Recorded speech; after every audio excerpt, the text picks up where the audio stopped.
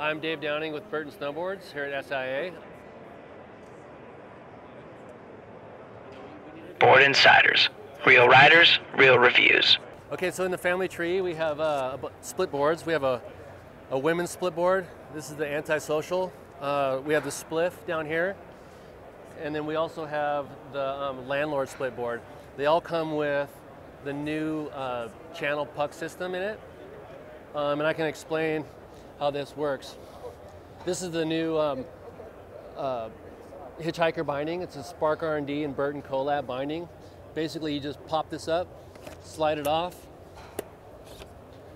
flip these little clips here.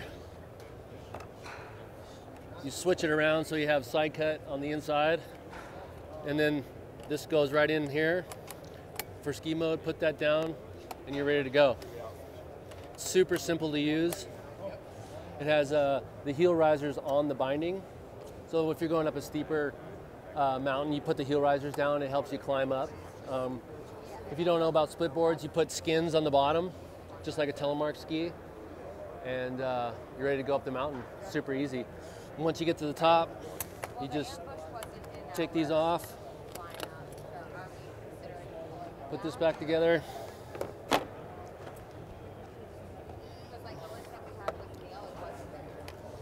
Slide these on,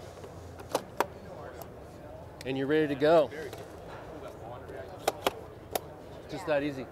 It's awesome. I can do this with my mittens on and everything. It's really, really cool. These are Spark R&D trays and Burton high backs and straps. So it's a kind of a collab between Spark R&D and Burton. They're super light, and they're stiff. The tray is all cored out.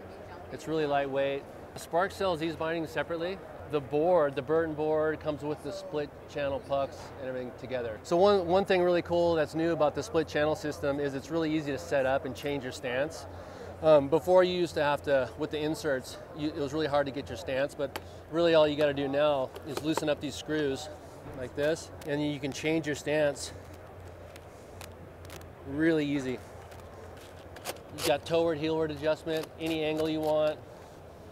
It's just super easy to set up. You can change it from goofy to regular, whatever you want to do, and then just tighten it back down, and you're good to go. When you get the board to set it up originally, it comes with this little plastic piece, and what this does is it just goes right in here like this, and it gives you your angles and your degrees and stuff right on there.